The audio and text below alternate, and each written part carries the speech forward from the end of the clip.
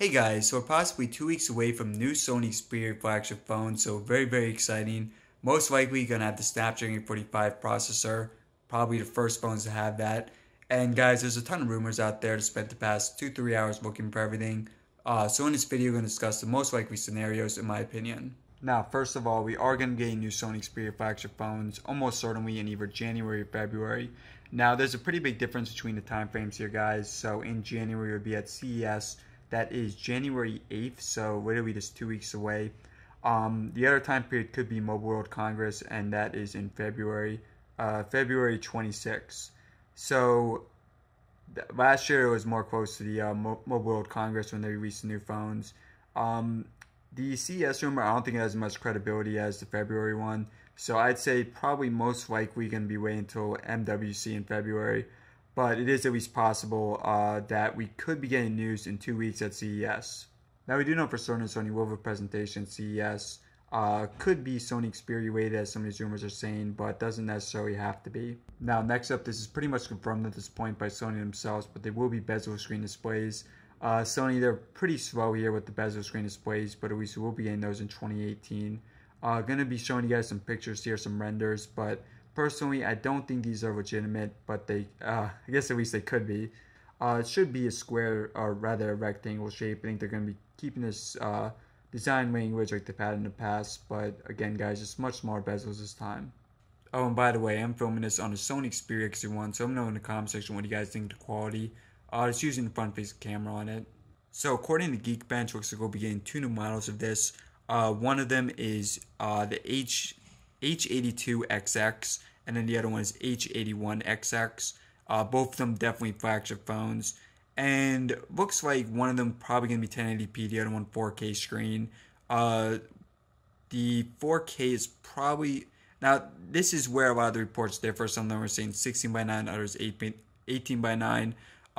Personally, I don't think it makes a huge difference, but it does look at least one of them will be either Full HD 2K, and one of them definitely should be 4K. So it could be a situation where we have the Sony Xperia XZ2 and XZ2 Premium. Also, Snapdragon 45 that has been leaked in Geekbench. There were a lot of rumors for a while that they may have the Snapdragon 835, which I think would have been a pretty big mistake. So, but at a minimum, guys, it does look like at least one of them will have the Snapdragon 845. I think Samsung will be the first one to release it again in the Samsung Galaxy S9, but last year actually Sony was the first one to announce the phones in February, the first Snapdragon 835 phone, so it could be the same situation this year. And speaking of, guys, I hope that we don't have a similar thing as last year where they announced it in February or even January and they don't end up releasing stuff till June. So I think Samsung, they might be releasing the Galaxy S9 a bit earlier, so hopefully the same is true for Sony this year. And also, it's pretty certain we'll have two different options for storage, either 4 or 6 gigabytes of RAM and 64 or 128 gigabytes internal storage. So not the best because a lot of phones have 8 gigabytes of RAM now, but at least a pretty big step up there from 4 to 6. So it's looking over some of these other specs, looking pretty likely that they'll have two 12 megapixel cameras on the back. And, well, I mean, really, guys, megapixels don't mean that much, but it is kind of odd that Sony, they're going back from like 23 a couple years back, last year 19, this year possibly 12 megapixels.